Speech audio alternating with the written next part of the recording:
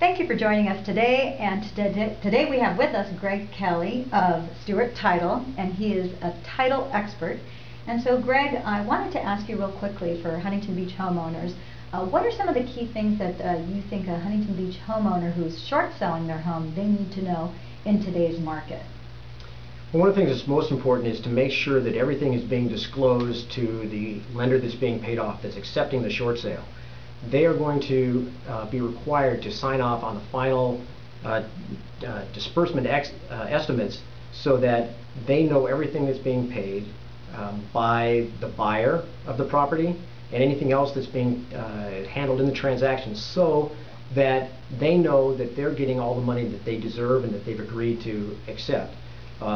Short sale lenders do not want for things to be paid for that they should be getting that money instead of that money going to the seller, because they're agreeing to take a lot less money for the property than the loan amount on the property, and they want to make sure they're getting all the money that's in the transaction that they deserve to get.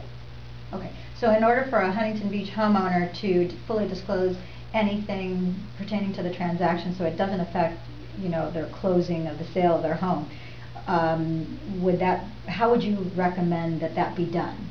Is that something that they're going to contact the title company directly, or? It's going to be handled through escrow.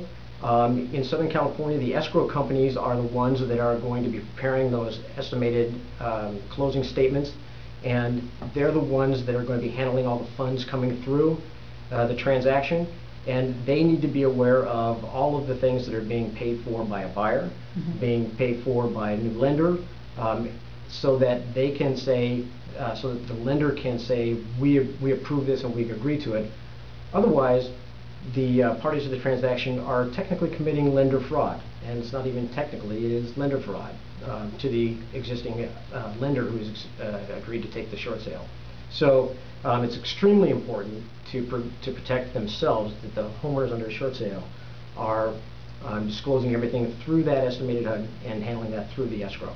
Okay, so if I'm hearing you correctly, they need to disclose any known creditors that they might have, currently at the time that this property is getting ready to sell, and they should inform escrow of any of those creditors. I would imagine that that's not just credit cards, car payments, mechanic liens from any previous contractor that's done work on your home maybe over the last 2 years, would you say?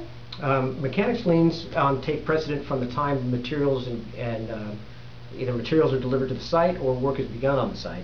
So, and then there are limited time frames. If there's been something in the last 2 years, they should disclose it. Prior to that, there really is probably out by time. But if there's any question about whether something should be disclosed, they should disclose it. And they need to make everybody aware from the beginning of a transaction what debts need to be paid and what liens or judgments or whatever need to be taken care of, including homeowners associations, because to find those things out at the last minute will certainly delay the transaction and may cause it to be disapproved by the lender, because they're not going to pay some of those costs that should be borne by the owner of the property. Okay, fantastic, Craig. I really appreciate your stopping by our studio today to inform our Huntington Beach homeowners. Glad to do it. Thank you very much again for joining us, and we hope to see you again soon. Make sure to come back and visit our channel again. Thank you very much. I'm Lillian Walker in Huntington Beach.